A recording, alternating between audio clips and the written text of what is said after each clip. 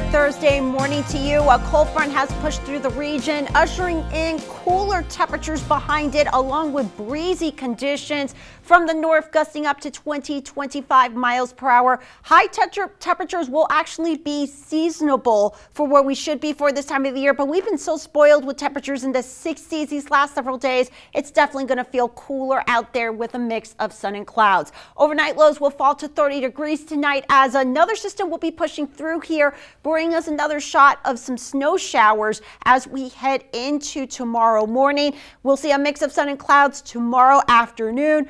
Cold high temperatures with a reinforcing shot of that cold air with a high of 37 degrees. Now as we head into the weekend, it's going to be cool on Saturday before we get back up to above average temperatures by Sunday into early next week.